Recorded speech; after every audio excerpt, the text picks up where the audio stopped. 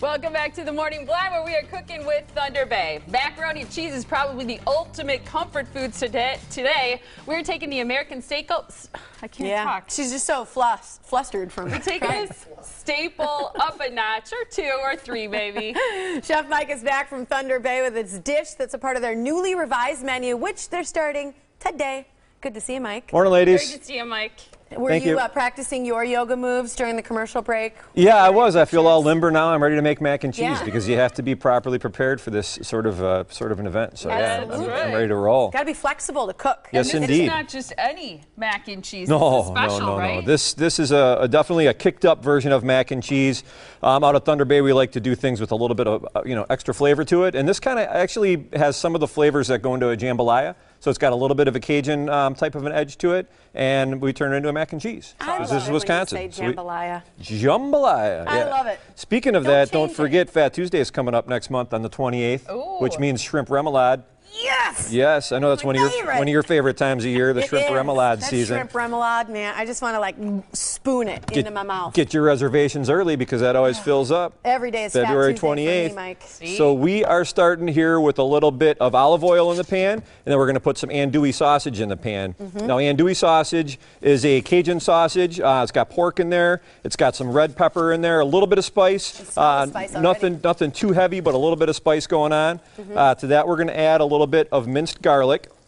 It's just garlic that's chopped up real fine. We're going to get that in there since we already have the meat in there. That way it'll help to season up the meat a little bit extra as we get that going. Okay, so I think I heard this and asked you about it once, but people say if you add garlic in early, it'll be less strong at the end. Yeah, but you got to be careful because if you get it in there too early and it burns, it ruins your whole dish and you got no choice but to start over. Good to know. So then to that we're going to add some Cajun Tasso ham. Now what this is actually pork shoulder that's cured, and it has some of the similar flavors to what we have going on already in the andouille sausage in there. It's salty, it's a little bit spicy, it's got a real nice depth of flavor. So we got the andouille sausage, we've got the Tasso ham, we let that all kind of cook together a little bit, and then we're going to give that a little bit of drink of some sherry wine, which is going to add a little bit of sweetness to it and a little bit of extra flavor. And then another thing that's going to do is it's going to help to prevent that garlic from burning a little bit, and it'll help to raise up anything that wants to stick to the bottom of the pan. It's called deglazing the pan. If you pour in a little bit of wine and it just loosens all the good stuff that gets stuck to the bottom of the pan before it burns and turns into not so good stuff. That's what I'm going to call it every time I drink wine from now on. I'm just deglazing myself. Deglazing myself, yes. Deglazing my digestive tract.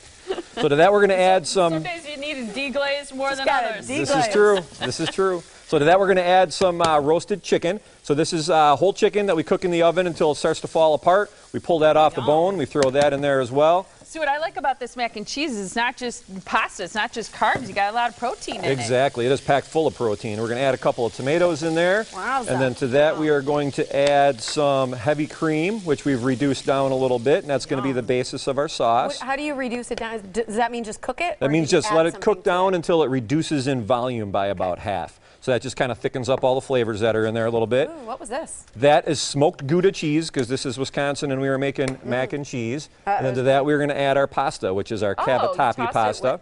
Yep, we toss that all together right in there. Then we let that cook together until it thickens up really nice. And then you have your mac and cheese here. That is awesome. Okay, this chicken and Tasso mac and cheese, is it available on your menu anywhere? Yeah, well, yes, as a matter of fact, it is. How funny that you should ask. Yeah, it's just something you dreamed up for fun. Is it by any chance on your menu? Yeah, it is. It's on the lunch menu and the dinner menu. Sorry. I know you're a good kid, but are you by any chance a chef somewhere? Yeah, I do on occasion happen to step into the kitchen and do some cooking. Do it on TV once in a while as well. So here we have our mac and cheese with Tasso ham, andouille sausage. We got a little bit of tomatoes in there as well. And then to finish that off, we just put in a little bit of breadcrumbs on the top to give it a little bit of texture, and then we put a little bit of green onions on there as well, and there you have it.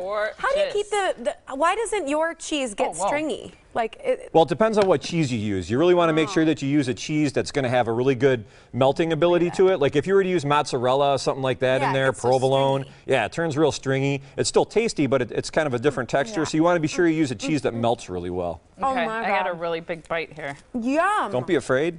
take it down. It's I good. thought it was going to taste kind of like really light in the cheese. No, that is like super yummy cheese. Yeah, I mean, and that smoked Gouda Wow. really complements the sausages and things that you have in there. And like I said, it's got a bold flavor to it, but it's not overly spicy or anything Oh like my that. gosh. No, it's not that spicy at all. No, chicken and Tasso, mac and cheese on the menu. Thunder Bay Yum. Grill, lunch, dinner. You can also get this as a side if you want to come out and try it and you don't want to have the full-size portion. You can get a side of it as well. You just made my day. That's awesome. Serious. All right. Seriously, life is good.